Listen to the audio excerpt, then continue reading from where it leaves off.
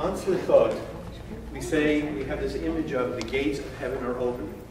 They're opening for us to supplicate ourselves, to give ourselves an opportunity to ask for forgiveness, ask for a better year, ask for whatever.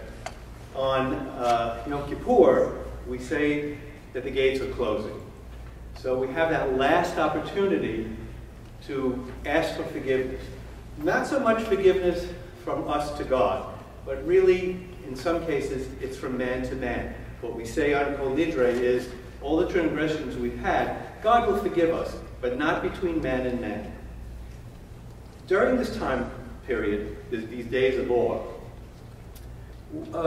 we find many people who are like a scale. They're out of balance.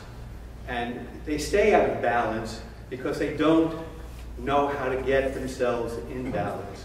And so during this time period, we try to look at ourselves and we try to get ourselves back into balance by looking within ourselves, reflective of what's going on within ourselves, self-reflection, and try to achieve this balance. Tonight's play is really about that. The year is supposed to be 1985. It could be 1995, it could be 2015, because it is that kind of a play that goes on through years and years. We are in the synagogue, much like this, and the congregation is in prayer during Yom Kippur.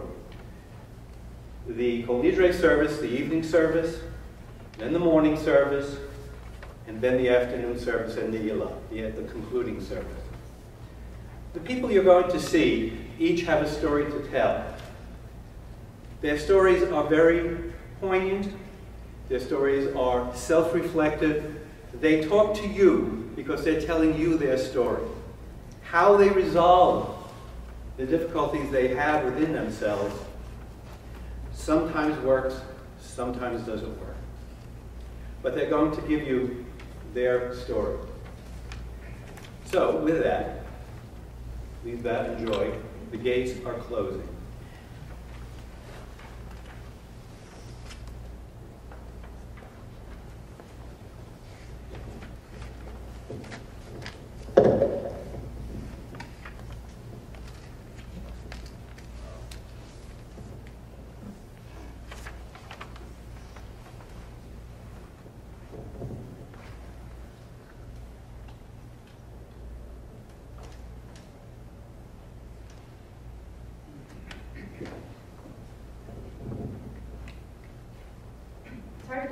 Here 10 years already.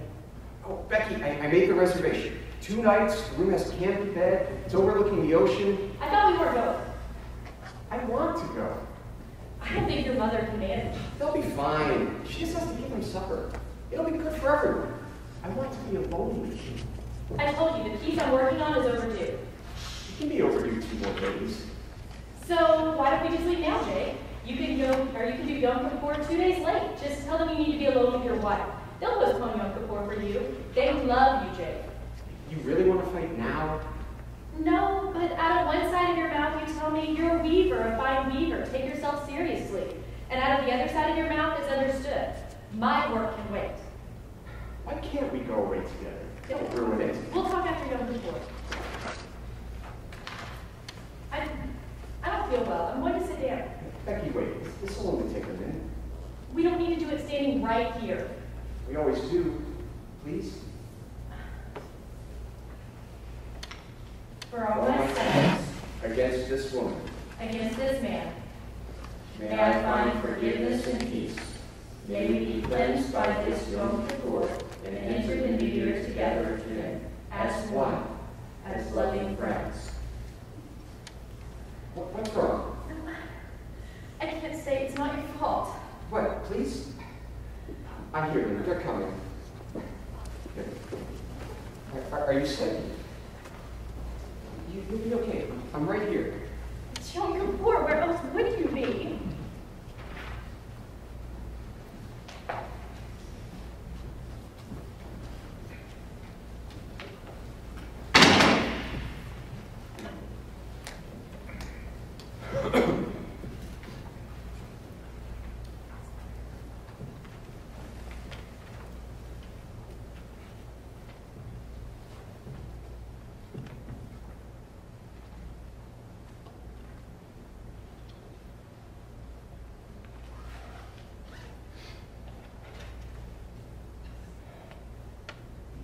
There's always a moment at the beginning when everything looks shiny and everything seems possible. When you start out right, make it all go slow before it gets away from me. She's wrong. I am still scared. I have to begin. They're ready.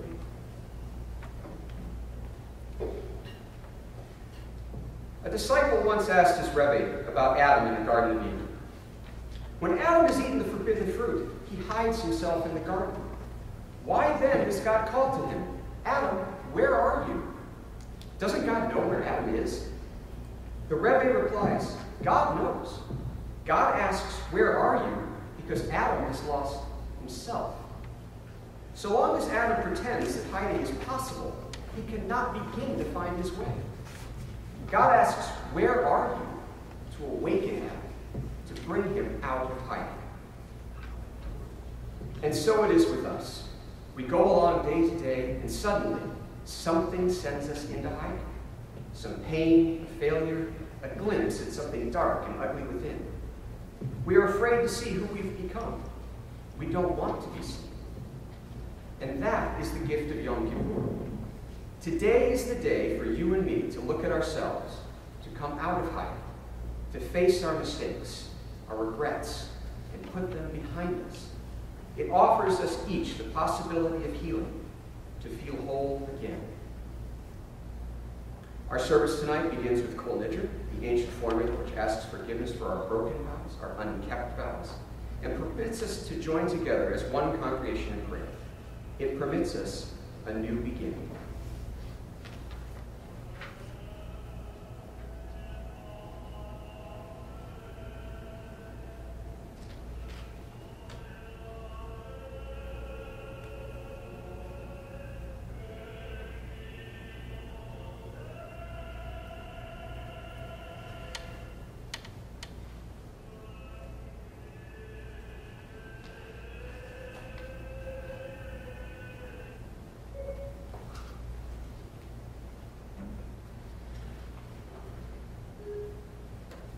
My father would never believe this.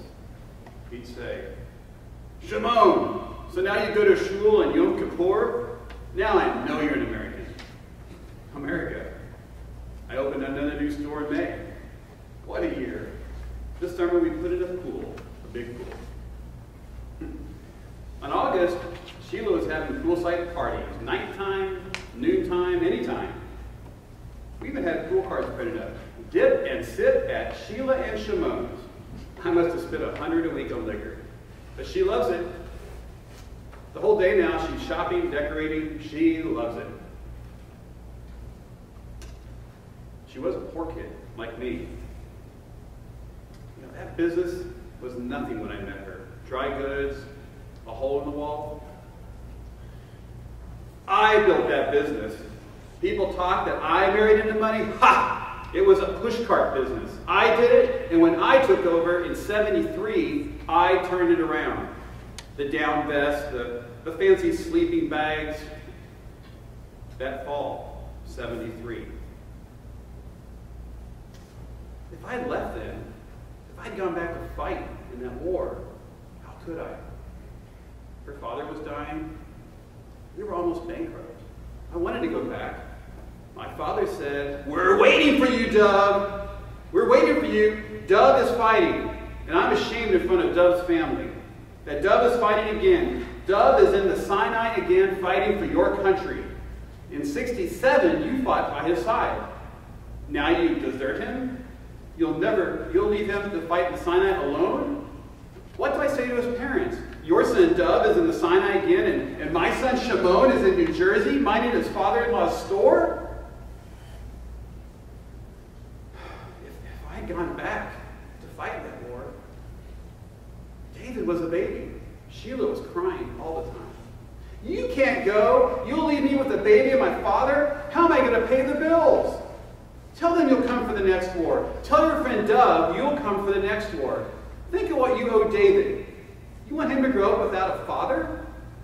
I don't want to hear you made a pact with your friend Dove. You owe David. You owe your flesh and blood. In 2 years now, David will be in Harvard. The money's in the bank. If he gets in, he'll go to Harvard. Yeah, it's a good life all in all, if not for the dream. Twice already this week. Every year, summer ends, the kids go back to school. The dream, it comes again on Yom Kippur dream. It's in the desert. Egyptian planes overhead shooting. It really happened in 67, just like that. The whole unit was there. But in the dream, it's just Dove. One boy alone, lost, wandering in the desert, and these planes coming at him. He dies flat in the sand. There's no cover. There's not a rock to hide behind, just sand and sun. I see him so clear. He's crying. In 67, we were attacked. Then our planes came. There was a dogfight, and suddenly all the planes disappeared. But in the dream, it's just Dove. He's lying there. They keep shooting at him. He's crying. In the dream, our planes will never come.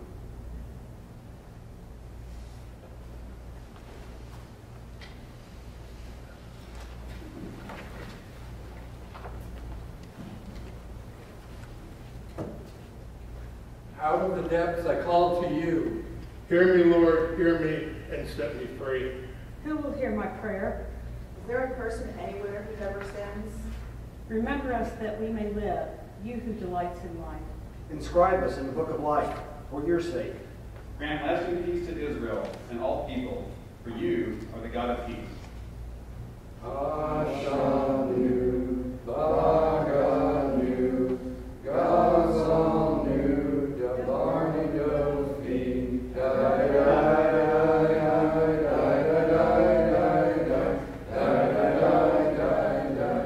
we betray, we destroy, we insult, we oppress.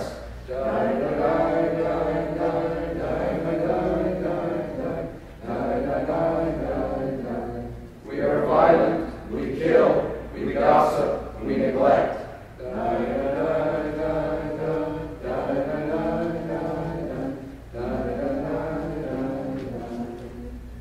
Our Father, our King, we have sinned against you. My father's always mad at me. I don't know why. Our Father, our King, help us to return to you fully repentant. It's strange. If my father could see me now, he'd be proud. Our Father, our King, hear us, show us mercy and compassion. My father always seems so far away, even when I'm sitting right next to him. Our Father, our King, inscribe us in the book of happiness. My father felt sinful whenever he enjoyed himself. Eating ice cream, he needed an excuse. I was thirsty, he'd say. Our Father, our King, inscribe us in the book of forgiveness. My father, he hates me because I settled in America. He hates me, my father. Our Father, our King, rid us of tyrants. My father is the gentlest soul. He pulls off the road to bury a dead animal. It's written somewhere in the Talmud to do that. The men I know wouldn't do that. Our Father, our King, remember that we are dust. What would my father say if I didn't become a doctor? Our Father, our King, forgive and pardon all our sins. I remember when my father stopped touching me, how he used to hold me. I remember when he stopped. Our Father, our King, grant us a blessed new year. I need my father's blessing before he dies, but he doesn't know blessing. He doesn't know how to give a blessing. Our Father, our King, we have no king but you. I love my I father. love my Father. Avinu Malkeinu, Avinu Malkeinu, Avinu Malkeinu, Avinu Malkeinu, Ki Avinu Masim, Aseh Anu.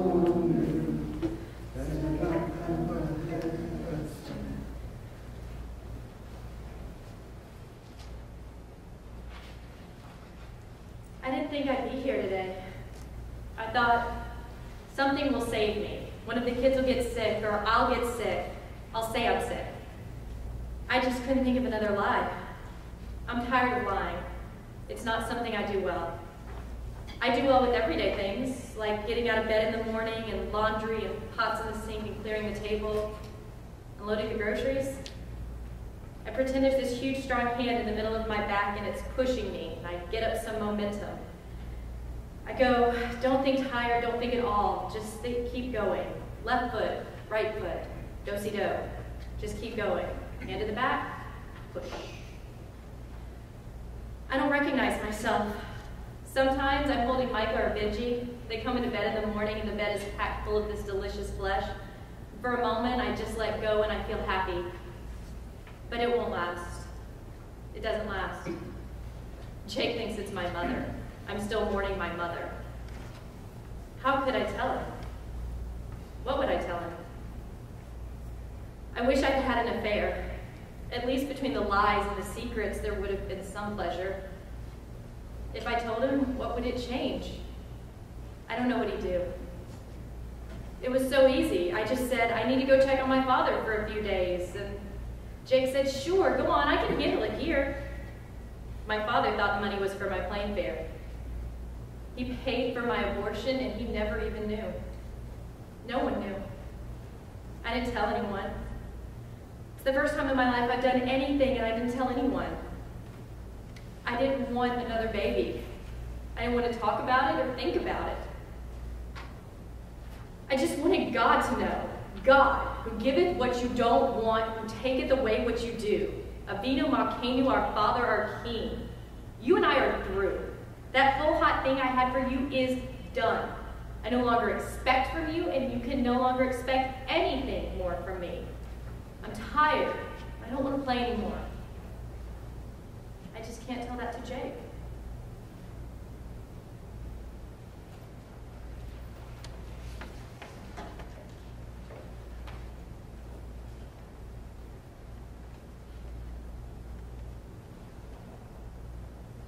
Our service tonight concludes with the mourner's Kaddish.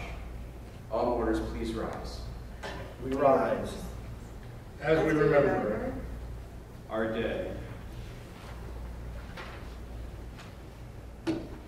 Ikadabi Kadish Shemei Rabbah, Yama Dubarak Tote, Yamlik Malkute, Yahkom, Yomechkom, Kayem Kol Bait Yisrael, La'agalab, Uzman Karim, Yamru, Amen. I thought of you a few weeks ago. Found that old record you made, The Cantor Sings. I couldn't play it. To hear you singing would have been like raising the dead. So I sat there in the attic, holding that record, looking at it, remembering. Your hair, that shock of white, how you let it go wild to look a little more like Einstein. I remember your hands. I used to watch them when you helped me prepare my bar mitzvah. I used to think, how vulnerable, how delicate. You had the hands of a chazan. Down to your fingers you were a chazan. I never even said, I love you. You were silly, so silly it was embarrassing. The maiden aunt always gushing, and that ridiculous girlish giggle in your 60s. Then nothing. Silence. Back then we didn't know. Alzheimer's. By the end, just two random words mysteriously remained in you. Temporarily, unexpectedly, temporarily, unexpectedly, unexpectedly, temporarily. No one to say Kaddish for you. I always thought when I made it big, Dove, I'd bring you over, we'd be partners. I thought you'd have kids, our kids would grow up next door like we did. I never said Kaddish for you. There's not even a grave. A telegram. October 18th, 1973. Dove missing in action in Sinai. And now you're in my dreams. You're crying in my dreams. I lit the outside candle for you, Mom, in the living room on the mantle. I knew you'd want it. But it hurts me. There's something mocking, cheerful with that flickering little light. I should remember, tell the kids. I don't want it. Don't do it on my account. No cheerful little light for me when I'm gone. I I never wanted the pity of my classmates. Pity was hateful. I never even told them, but that's how I'm always introduced. Her mother's dead. When she was 10, cancer. I hated that. By dying, you somehow took over my identity. If you hadn't died, I could have been athletic, musical, something else. He was so little. I don't think he really remembers you. I was really his mother.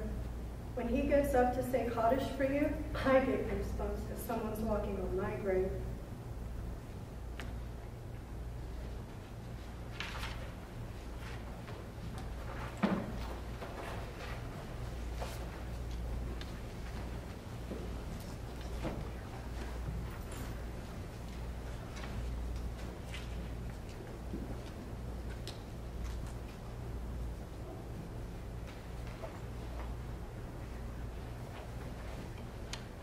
Was anyone listening last night? I asked Becky, am I boring? She said, no, it's them. They need to keep their distance. Everyone wants a seat in the fourth row, to see it all and feel protected. She's got a point. God and the people of Israel, they were lovers long ago, in the desert, warmed by the sun, bare feet in the sand, making love in the desert, God and Israel. But now, it's George and Martha. You tried to get me, I'll get you. Where were you when I needed you? Why did you walk out on me? Becky says, a rabbi's a marriage counselor, and God and the people, they're having a meeting after a long separation. God sits there aloof, and the people, they want, they don't want, they don't know what they want. They're angry, they're hungry, they're skeptical. They want to be the people Israel did. But it's been so long, it doesn't feel like home anymore. You're an old God, they say, and sometimes you were boring. And when you weren't boring, you could be dangerous. And always, I'm caught in the middle. I want them to reconcile. But God, like the bridegroom, has his pride. God is shy. Yes, shy. Doesn't come out in public much anymore. I'm supposed to speak for God somehow.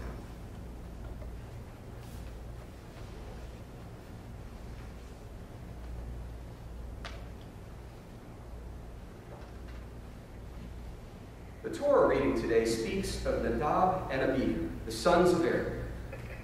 They took each of them his censer and put fire therein and laid incense thereon and offered strange fire before the Lord, which he had not commanded. And there came forth fire from before the Lord and devoured them, and they died before the Lord. I don't understand this story. Why are they punished? Are they impure? Drunk? Perhaps they've come to overthrow their father, the high priest. Or they're not enough at all.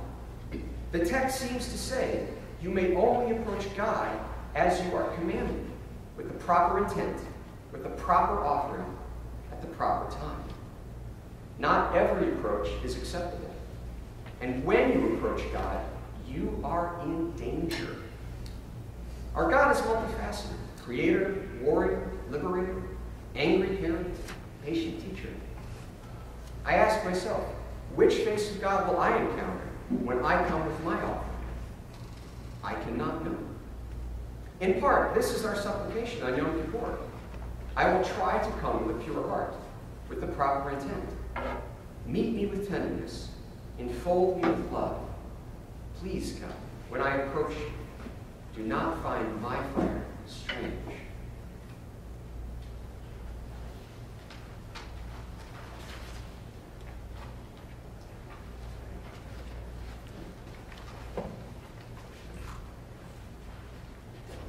You call this a holy day because you're fasting? You think that's what God wants? This is nothing. This is business as usual. You oppress your workers? You quarrel, you fight. The homeless in your city, you pretend you don't see them. You read the papers. You watch the news. You know what's going on. But do you help? Do you hold out your hand? Look at you sitting here. All dressed up in your holiday clothes. Waving your malicious tongues. Straining for a morsel of gossip. Even in the synagogue. Even on Yom Kippur. Is Is this the fast that God has chosen? Is this the affliction of the soul? To sit here pretending remorse? No, this is the fast that God requires. Loosen the bonds of wickedness. Let the oppressed go free. Share your bread with the hungry. Clothe the naked man when you see him. Bring the homeless into your home. Then shall your light blaze forth like the dawn. Your Your suffering quickly shall be healed. Then when you call, the Lord will answer. When you cry out, God will say, Here I am. The thirst of your soul will be quenched. You shall be like a watered garden, like a never-failing spring. This is the promise of the Lord.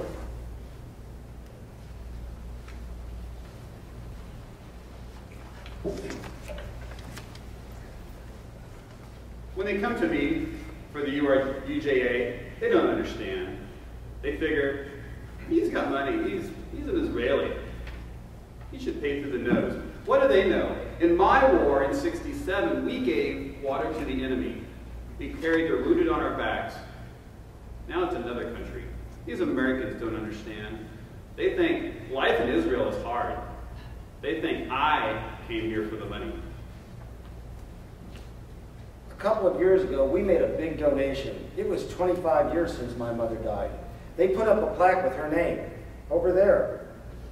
I wonder what they used all the money for.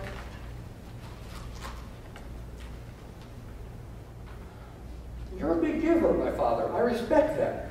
For years, you've run this UJA, got them money for this building. You volunteered to be cantor for the holidays. It's impressive how you give, how you care. When it comes to me, though, you don't know me. I spit on her volunteer work, especially for the sisterhood. I said to her, sure, Ma, they're happy to have you. For free. Make them pay you, Ma. Make them count you. For the minyan, when they're davening. Why was I angry at her? For being a victim? Of course she never asked them to pay her. She just died feeling small. I made her feel small, not them.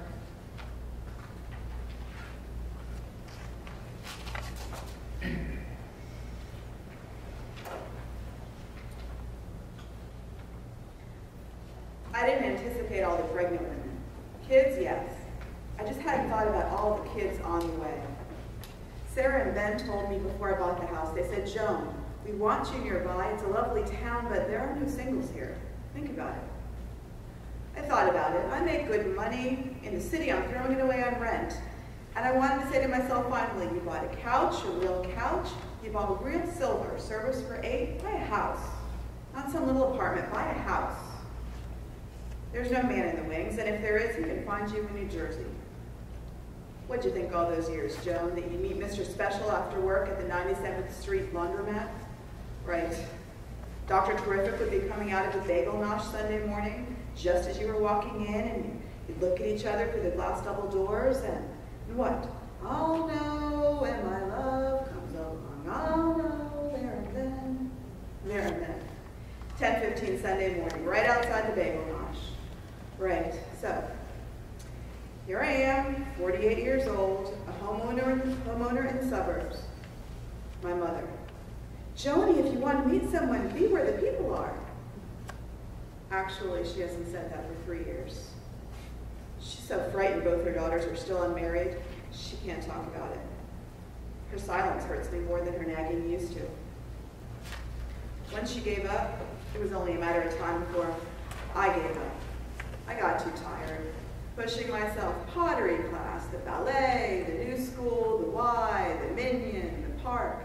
Out, Joni, out, get out where the people are. It's crazy. What if some man had actually approached me in Central Park? What? I'd have invited him home for hot chocolate? Right. So here I am, 48 years old, homeowner in the suburbs, shopping, decorating. Everything's so expensive, and I want everything. At least once in my life, I should have everything. That first winter at the center, I went out and I bought the kids 20 blanket sleepers. The mothers had said, there's not enough heat. They kick off the blankets at night, and that's why they've got colds all winter. So I went out and I bought those kids 20 blanket sleepers. I was always buying them. books, Dr. Seuss, Maurice Sendak, and hair ribbons, the rainbow kind, the little dolls with the outfits that come off, and trucks for the boys, little racing cars. Sexist. It all gave me so much pleasure. I saw how much I could do without. That drove my mother nuts. You run around in those ugly rubber boots and you spend all your money on welfare kids. Well, I didn't need leather boots, a new winter coat every year, oriental rugs and brie, and my hair styled every 3 weeks at $30 a clip. What I needed was to go buy 20 blanket sleepers, hair ribbons, rainbow hair ribbons. It just got harder. New kids, always cold, always appealing. All the kids are our kids. To save one soul is to save the whole world. I gave up. The system will screw him. And the paycheck of one daycare director, it's nothing. So, here I am, homeowner in the suburbs, walk to the train, zip into the city, short ride on the subway, try not to look, put in my time, home again for the 7 o'clock news. Like my mother always said, Joni, you can't save the whole world. Who knows? Maybe I'll meet someone on the train.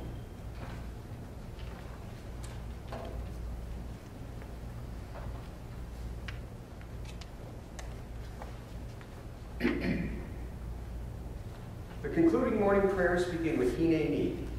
Hineni, here I am. The cantor supplicates. Here I am, God, imperfect. Here I am, God, unworthy. I stand before you as a representative of these people. Do not condemn them for my sins, but hear my prayers and theirs. Hear us, forgive us, and bless us with life and peace.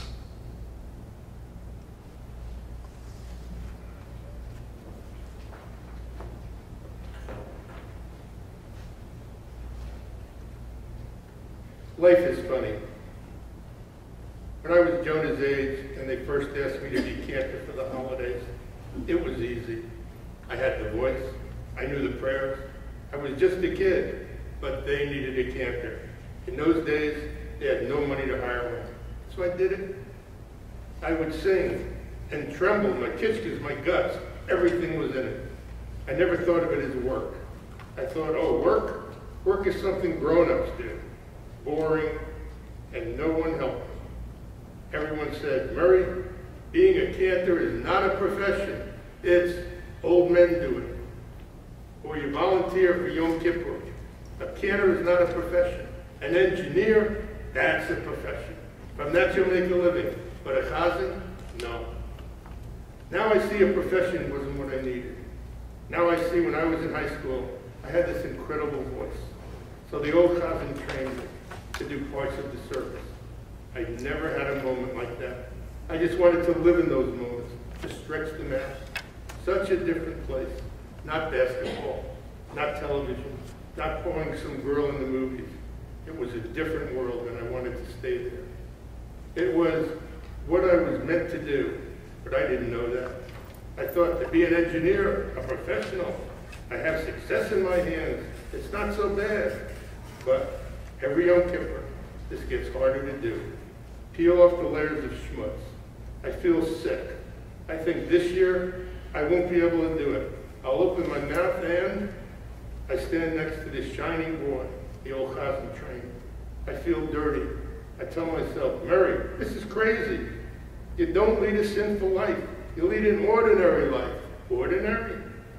But how do I cut through this dead skin? This thick, callous skin, to see if there's anything, something light, quivering deep inside, something luminescent. Every year I take my hand and reach into my gut. I want to pull out something pure, an offering to God, to say, Mary Liebman is still alive. He's still alive down here. He's looking for you.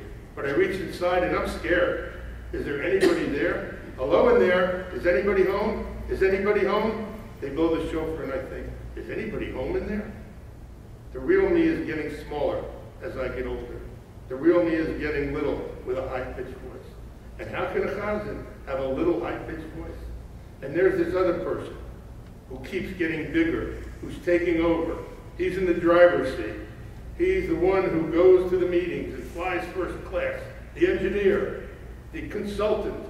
He's the one who gives the secretaries all the work to do. He's the one, you know, goes out to lunch with the guys. Yeah, with the guys. He goes out to lunch with the guys. But the Murray, who's all the way inside, the Murray, a once-a-year part-time chazan, he has no one to talk to. There's no one to check up on him, like I used to do with my mother. I'd call in the morning, or go on the weekend, check up, see if she was still there. Did she die in her sleep? There's no one to check up on him. Once a year, I go looking for that Murray to see if he's still there.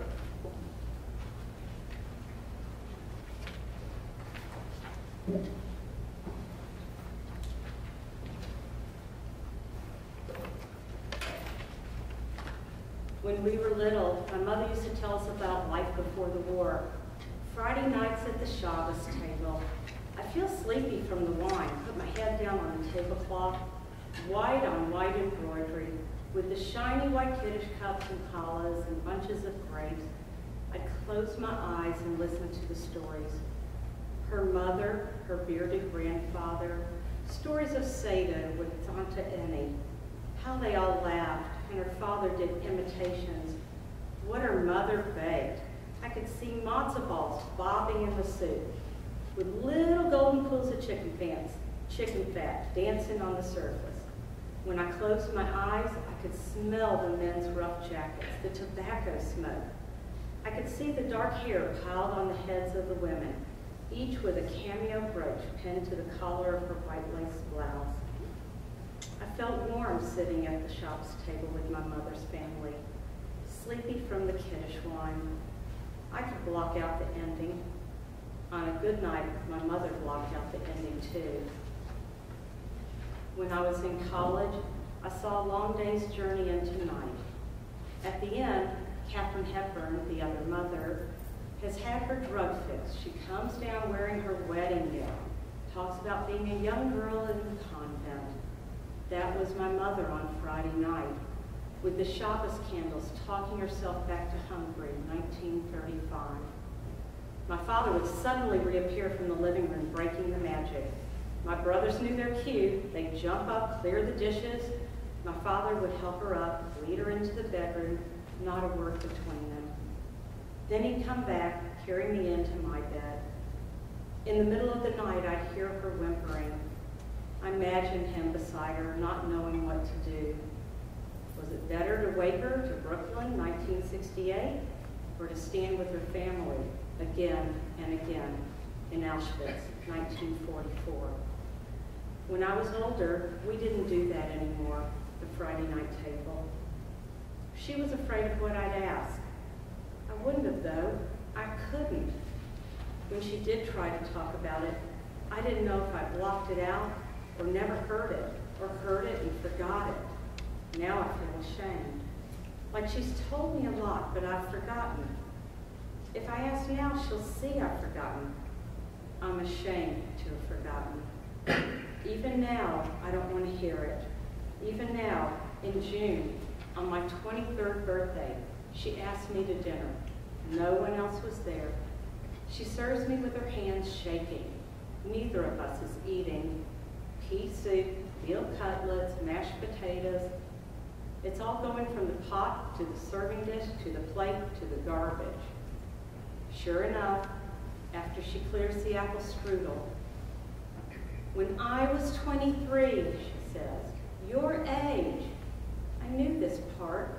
When she was 23, they took her to Auschwitz. I knew that. She knew I knew that. When I was 23, she started again. They took us away, my parents and me and your father and my grandparents. I knew all of that. My father escaped and he spent the war in hiding. And my brothers and my sister and her family. And they took us all of us. She kept saying that. And then she'd look at me meaningfully. She started again. They took all of us when I was 23. I never told any of you, but you should know. I want you to know. Emily, you're not my first daughter. Then I understood why 2 sons weren't enough for you, why you kept trying after 3 miscarriages, why you were still making babies past 40. You're not my first daughter. And then you cried great racking sobs, and I held you and rocked you as if only a daughter who had reached 23 could put her mouth to the wound and suck out some of the poison.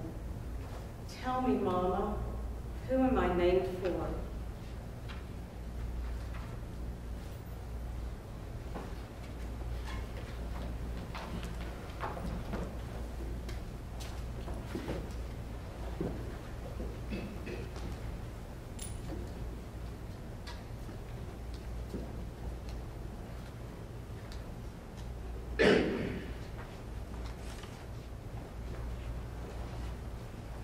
I don't feel well. I'm going home. Fine, go. You're not here anyway. It has nothing to do with you. I know it has nothing to do with me. Nothing has anything to do with me anymore. Everything revolves around you. Even on Yom Kippur. You care about it yourself. That's not fair. I care about the boys. What kind of marriage is this? You're not here. You don't want to go away with me? Fine. I give up. It's fine. Jake, wait. I need you to forgive me. Becky, I'm not asking for an apology. I know what kind of year you've had. I had an abortion in April. I didn't tell you because I didn't want to hurt you. It had nothing to do with you, really. Whose was it? It was yours. I wasn't having an affair. I just couldn't do it. Did you see Rosenberg? Was there something wrong with it? No, not that I knew of. Just that it was inside of me. In April? At Pesach? You'd be giving birth now. I was right. There is nothing left between us. Because I had an abortion? You abort a child. You don't tell me? What is left between us? You lie? You hide something like this for months. Months! You go off alone and... Who are you? I don't even know you anymore. Don't say that, please. I didn't want to lie. I've always told you everything. I just couldn't explain this. I couldn't have another baby. Jake, please understand. There is nothing inside of me. I'm empty inside. How many times you don't even know I see a truck coming down the street and I think, I'll just step off the curb. I'm too scared, that's all. With my luck, I live. Whatever I do, I can't get out. Things used to make sense to me, little things. I'd cook and the house smelled good, and lots of people around the table, a Seder. The boys would sit on my lap and I'd read to them. Those were good times. Now there's nothing left inside. What's the point of telling me now? I can't lie anymore. After my mother died and I got pregnant, I thought, I can't. And so I did something to keep things from getting worse. But now I'm all alone. And I feel dead inside, and it's not me anymore. Enough! Stop it. It's enough already. Your mother is dead, not you, your mother. Everyone's mother dies. She's dead, and you're alive. What is that, your comfort? No, damn it. It's not comfort. It's what's left when comfort is all used up. I've given you comfort. Month after month, night after night, I've tried. You won't be comforted. I'm telling you now, this is the end, right now. It's her grave. You get up out of her grave, shovel the dirt over her, and walk away. She was a wonderful woman. She got cancer. She wasted away, and she died. I don't know why. There's no answer for that. Stop looking for an answer. There's no one to blame. I didn't give her cancer. God didn't give her cancer. God didn't kill her. I didn't kill her. It's not my fault, but you're punishing me as if it were. Stop looking to me for an answer. I have no answers. Then sell vacuum cleaners door to door. Go into computers. You're a rabbi. You're supposed to know something. What good are you? Becky, go home. People are coming in now. Leave me alone.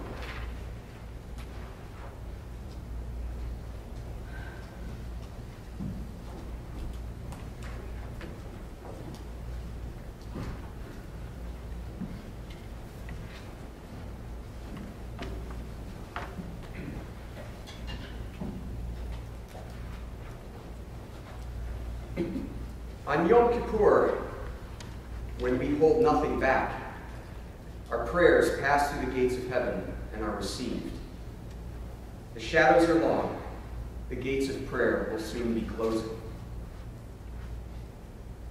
The afternoon Torah reading for Yom Kippur enumerates all the forbidden sexual couplings. This seems strange. Why do we read this today? Then and now, the Jewish people cohabit with many other cultures. Cultures where virtually everything seems permissible. In view of this, a moral structure, which names our hidden fantasies and places them out of bounds, it performs an immeasurable service to the sanity of the individual and to the sanctity of family life.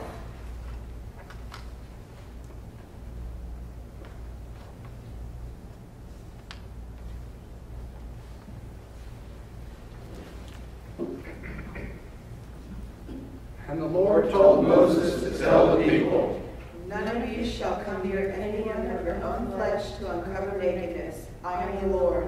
You shall not uncover the nakedness of your mother. You shall not uncover the nakedness of your father. You shall not uncover the nakedness of your sister. You shall not uncover the nakedness of your brother. You shall not uncover the nakedness of your father's wife. You shall not uncover the nakedness of your mother's father. You shall not uncover the nakedness of your son's daughter. You shall not uncover the nakedness of your father's brother. You shall not your father's You nakedness. shall not my sister's nakedness. You shall not uncover the nakedness, my mother's nakedness. You shall not Uncover the nakedness. You shall not uncover. You shall not. nakedness. You shall not. My father's nakedness. You shall not uncover the nakedness. Uncover the nakedness. My brother's nakedness. You shall not. When we were growing up, we went everywhere together, Miriam and Aaron. Now we spend Yom Kippur together. One day, it's too much. I can't figure out if my father fools around. He does a lot of consulting in San Francisco. What goes on in the dark is private. Sometimes when I wake up in the morning, there's a woman in bed with me, and I call her Miriam. My heart stops. I feel afraid. Now it makes sense why she didn't want me touching her. The older you get, the more I wonder why you're still not married. Does Joseph fool around? He never brings anybody home. Is it my fault you're alone? Some new woman next to me, and by mistake, I call her Miriam. And she figures Miriam is some old girlfriend. My heart stops. I feel afraid.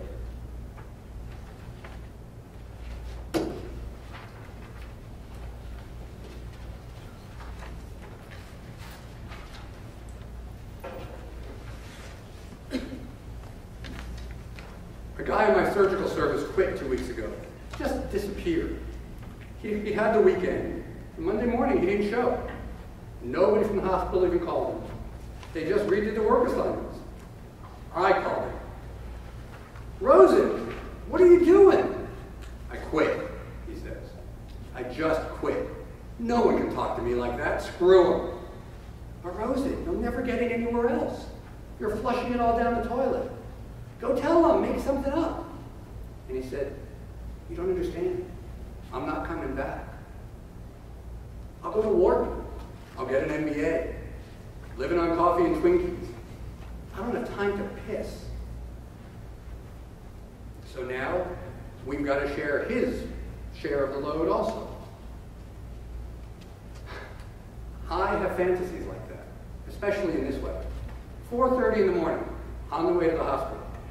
I feel the air on my face. It's only 6 blocks. I think I'll just keep going. Home, to the shore.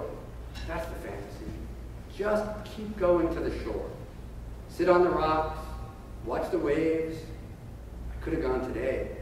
It's a miracle I'm off today. My whole group is Jewish, and I draw off. So I should go to services. And Dad, "My son the surgeon," I keep telling him. "First year, Dad, all I get to do is draw blood and stand there and hold the retractor." He has no idea. panic, stupid mistakes, how they shame you. 22 hours straight, I go lie down for 50 minutes, and Reuben buzzes me. Hey, you got 3 patients left, leave me. Well, okay, I'll find a med student to do your work. I know your type. So I stand there in surgery, holding a retractor for him. 3 hours, 4 hours, and he yells, "Can't you hold that still? Somebody get me a med student to hold this thing still." But there are tricks. Little tricks you need to survive. Like what to eat before surgery. Coke and trail mix. Gives you energy, but doesn't give you the runs. Coffee is murder. So is fruit juice. Coke and trail mix. But not just the nuts.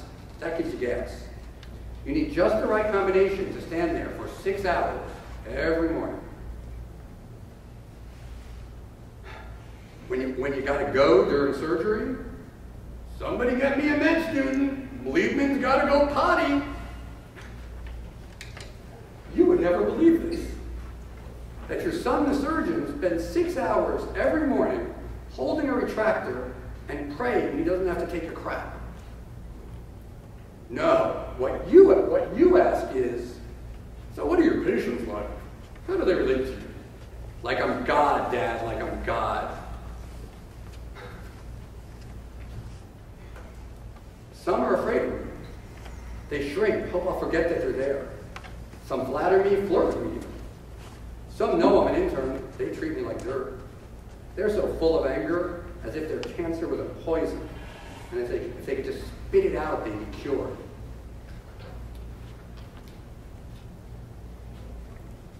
Then there's the bag lady. She came in finally when the cancer was growing outside her cheek. Enormous. So they removed it. And she had this huge hole, this defect where her cheek used to be. So they swung over a flap of skin from her forehead to graft, but it didn't take. It turned purple and black. They had to remove it. And now she had 2 big defects. So they took a piece off her shoulder and swung it up to her cheek, but she rejected that flap too. So now she's got 3 big defects and still nothing to take care of the cheek. Meanwhile, she can't eat. It's 5 weeks. She's getting paler and weaker and frailer. She's my patient, right? So every morning, 5 a.m., my first stop of the day, I got to go into her room, turn on her light, wake her up. I say, "Good morning, Mrs. Cheek. I got to clean your cheek." And I get my dressings and my forceps and my scissors and my clamps and I pour the peroxide into the basin. I take off the old dressing and I start wiping away the crust and the pus and the saliva and the mucus and I pick away at the scabs. I scrape the tissue till it bleeds a little, till what's left is a healthy pink. And all the while the pain is agonizing for her. But she's silent. She's silent and dignified. And all the while I keep repeating to myself, "You're not going to vomit. You're not going to cry." When you're a surgeon, some first-year intern will do this for you. 5 o'clock every morning. You're not going to vomit. You're not going to cry. This isn't your fault. It's not your fault. I slap on some gauze pads, and it's only 5:20, make the rest of my rounds, wolf down the trail mix and the coke. And I'm in surgery from 7:30 till 2. And I stand there, holding in my pee and my crap, and thinking about the air on my face and how it felt at 4 that morning, walking over to the hospital. Now it's still only October, and I'm a first-year intern here till June. I think about Rosen, and I wonder what the air is like today, down at the shore.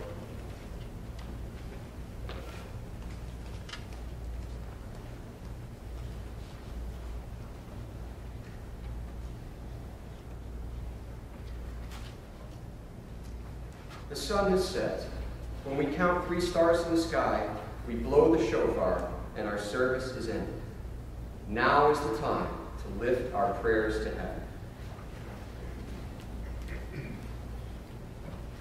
Hashem, Hashem, Tzorahum v'karnut, Arakapayim v'rach chesed v'emet. Our Lord, you are gracious and compassionate, patient, abounding in kindness and faithfulness, assuring love for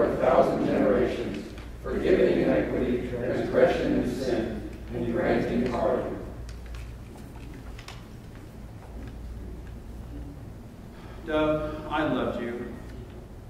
Forgive me that I'm not in the land, that I made it, that I'm alive. Dove, stop crying in my dreams. Rest in peace, Dove. Let me live in peace. How do I get on with my life? This should be the middle of my life, but it doesn't feel like that.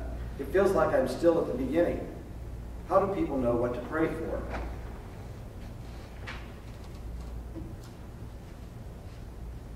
It wouldn't be so terrible if I met somebody on the train. I need a blessing from Murray the cousin. I'm not walking out of here feeling like shit. Once a year, Murray, I'll hold on to him this time. I won't let him go till he blesses me. When is it my turn? I'm sick of competing with the dead. I was the good little girl. I never complained. But it's finished. I have a right to say it's my turn. I'm alive. You have to bury the dead. If you found a wife, if you got married, I can let go. She'd be responsible. If I found him a wife, wouldn't I be free?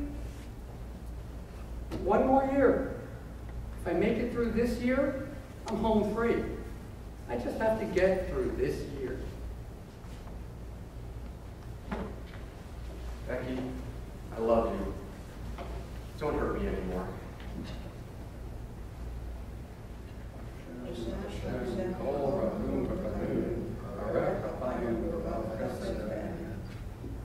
The gates are closing. The shofar will blow. It's over.